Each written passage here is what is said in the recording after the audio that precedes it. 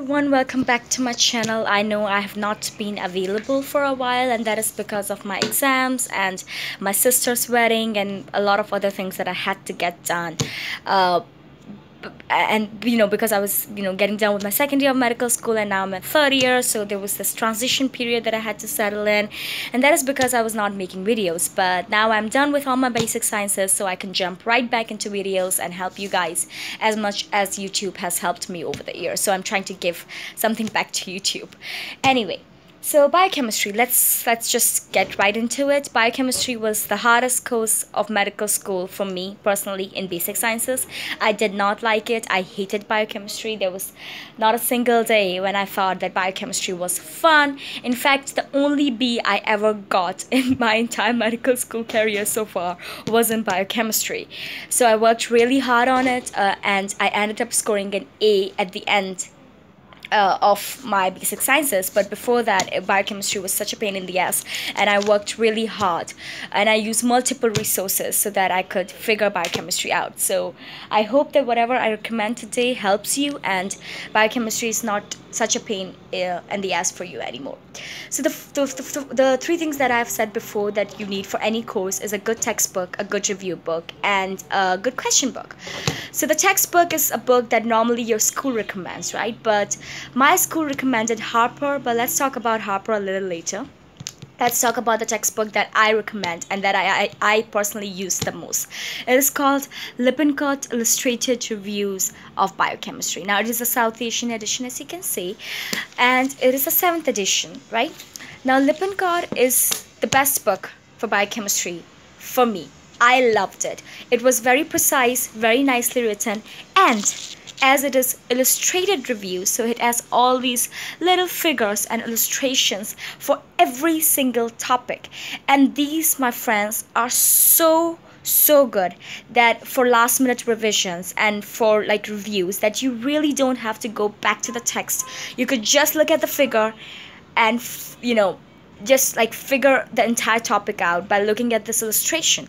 This is just like you make notes, but they have already given you these notes. So I loved using this book, and as you can see, this book feels brand new because I have actually bought this book as I was done with my semester, with my biochemistry course. I returned all the books back to the library, but I liked Lippincott so much that I decided to put some money into it and buy it so that I can use it later when I need it sometime in my future career. But I highly recommend using this book for all these graphs and all. Also, every single chapter, every single unit ends with questions, so it is also a good question bank too. Like, it has a good question bank too, so you can use these questions, and every answer comes with detailed explanations, so you can use these questions to learn. So it also acts as your question book, and it ends with all these clinical cases. The entire book ends with all these clinical cases that you can use and learn for your board exams. Now, it's not a board review book as such, but it is a good textbook to learn before you go into your dedicated study step time or board review time or whatever. But it's just really good. So this is why I recommend Lippincott so much, and it is one of the widely used books, at least here in South Asia. I don't know about other countries, but in all the South Asian countries, it is actually very highly recommended, right? So Lippincott is the first textbook that I recommend. The second textbook is a textbook that my school told us to use, and that was Harper's textbook of medical biochemistry, which I liked it. I enjoyed Harper. It was not a bad textbook, you see. It was good, it was nicely written and all that. But if I had to choose between Harper and Lippincott, I would choose Lippincott. I liked Harper, but not as much as I liked Lippincott. I don't have Harper to show you guys because I returned it back to the library, so I'm very sorry for that. But you can just do a quick Google search and you will find it, because Harper is pretty popular too. Now, if you're someone in South Asia, you might see this sort of small texts, or I don't know, review book, I don't know what to call it, but you will find something like this book called Biochemistry by Satyanarayan if you are in South Asia, and it is actually popular in here. Did I use it? Yeah, for a few topics, but I did not like it. I thought it was a very what can I say, poorly written book. I mean, it's good for revisions and reviews. It's very small and precise, but not really for, not a really good resource for learning material. I think for learning material and for hammering down concepts, you should use something like Lippincott or Harper. But if you're in South Asia and if you want another option or choice, you can sure check it out. It's from an Indian author, and it's kind of like the brother of something called Chatterjee, which is another biochemistry book written by an Indian author used in South Asia. And Chatterjee and Satyanarayan are quite similar. So yeah, people use them. I don't recommend them. I did use them initially, but that is when I scored a B grade. So yeah, don't use them. Or do, I don't know, I don't recommend it. I'm just showing it to you as an option. Maybe because in your university they are used.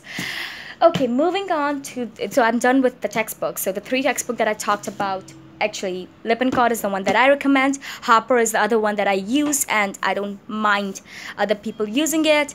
Satyanarayan and Chatterjee were a few books that I use in South Asia, but I don't really recommend them. Coming to the good review and question book, the BRS, Biochemistry, Molecular Biology, and Genetics. Now, let's be real. I have not made a single video without BRS in it, because I think board review series or BRS does a very good job at this. And I've talked about BRS series before. They have all the written stuff at front, and all of them end with a good question bank, and all these, you can use these questions and you can really learn good stuff from it. So like there are board style questions, and then it's a good book. It's a good review book.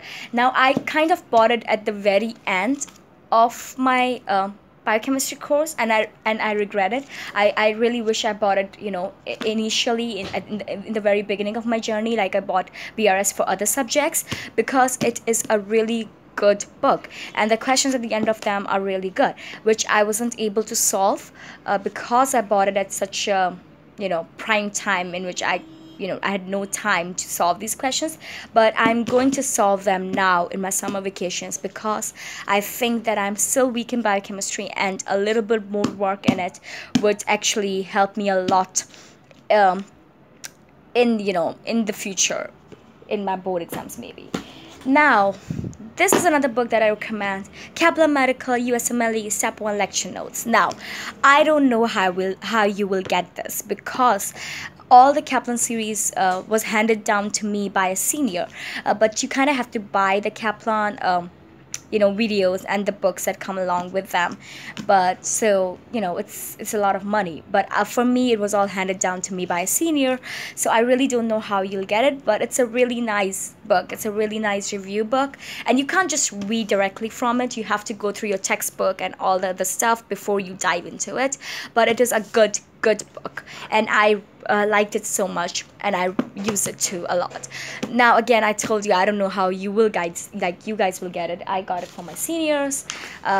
You can go to the Kaplan website, subscribe to their videos, and the videos I've heard are good, so you can use them. Now let's talk about my notes, the notes that I made, and how I worked for biochemistry. Okay, don't worry, these are not all biochemistry notes. Some of them are. So let's just. Oh, I found one. So this is a topic called lipid transport and storage, I guess. But let's do a much prettier topic. I'm going to do the lipoprotein metabolism. Oh my god, my file is asking for help. So these are multiple notes that I made throughout my medical life. Oh god. Okay, so let's just focus on chylomicron metabolism for a while. So this is how I made most of my biochemistry notes. I summarized everything that I studied in the form of figures. Lippincott does this for you. You see, Lippincott does most of it for you. But for the topics that I really wanted to hammer down, I decided to make my own charts and my own sort of notes and figures to hammer down that information.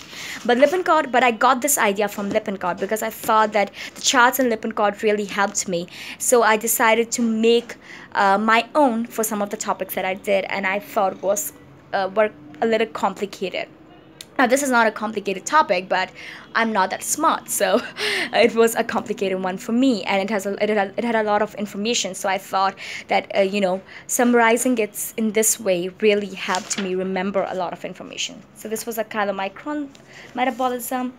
Okay, and then let's just do, yes, so this is again lipoprotein metabolism chapter. So this is the VLDL metabolism that I did. So as you can see, these figures, after making this figure, I did not really have to go back to my text or my notes. I just had to look at this figure, and I could really easily answer any questions that came at me, because I knew the mechanism by drawing it so well that I was confident about it. So this is like an LDL receptor diagram. So as you can see, I told you that I got the idea from Lippincott, and then I ended up making some for myself. And if you guys want a PDF of it or something, if you think this might help you, let me know in the comments down below, and you never know, I might upload one for you with all my notes, which are a lot. So let's but let's talk about the metabolism topics. So this is, oh my god somebody help. This is one of the metabolisms, right? So the metabolism, how I memorized all the metabolism was through making charts. For example, this right here. So as you can see, this is purine nucleotide degradation. So I made a figure at the end, and it kind of just explains the entire purine nucleotide metabolism in this just one figure. So I really don't have to go back to the books. As you can see, you have your AMP, which is converted into adenosine, the enzyme that is used, where the blockage takes place, which drugs inhibits it, all this different stuff that is written in the text in like 3 to 4 pages. I kind of summarized it in one diagram, and I just made little notes over here and there, like this liver and heart is given in orange, so this entire thing takes place in liver and heart, and the blue one takes place in the skeletal muscle, the cycle. So it just became easier for me to remember stuff when I started drawing it out, rather than just reading it or writing it down, like, oh my gosh, so AMP is converted into adenosine, and that happens in liver and heart. So all these sentences were a lot of information, but this, on the other hand, is much more neater and much more clearer. And so I did this for almost everything that I studied, you see. So there's a purine degradation. I also made a graph and chart of it, and I ended up just memorizing these, and that really did help me, right? And the same goes for disorders. I made sure that whatever disorder I was talking about, the most of the disorders are related to chemical reactions. So whatever disorder I was talking about and whatever chemical reaction we were talking about, I would just write that chemical reaction down and write about that disorder, and make sure that I knew the specific things that are diagnostic of the disorder or that are specific to that disorder, and that really helped me hammer down the information. So yeah, this is how I made notes of biochemistry. Now, biosynthesis of fatty acids. Now, this is also one of the hardest topics that you'll see, and you can see that I have not written as much information as I have just written the reactions over and over again, and made sure that I knew the enzymes like this, like so, you see. And then I added and did information that I thought was necessary to understand this. But this was the focus. The figures, the diagrams, and the charts are the focus of biochemistry. And I got this idea from Lippincott, and I did it for all the topics that I thought were hard. And I made like a bunch of notes that I review at the end of before my exams, and they really helped me. So if you guys like these notes, I could put up a PDF of them if you want. And yeah, so this is how I studied biochemistry, and from being a B grade student, I ended up being an A+, and I'm really actually proud of myself, because biochemistry was so hard for me. There are specific channels that I recommend too. I will link a few of them down below, but the one that I recommend the most is called AK Lectures. It is AK Lectures, the alphabet A, the alphabet K Lectures, and this dude is a savior. Like, stop my video, stop watching my video and go watch him. He is a savior. He helped me so much in figuring out biochemistry that I cannot thank him enough. I don't know who he is, but you are amazing. You are amazing. So you should totally check him out, and there are a couple of other channels on YouTube that I will link down below that you can use.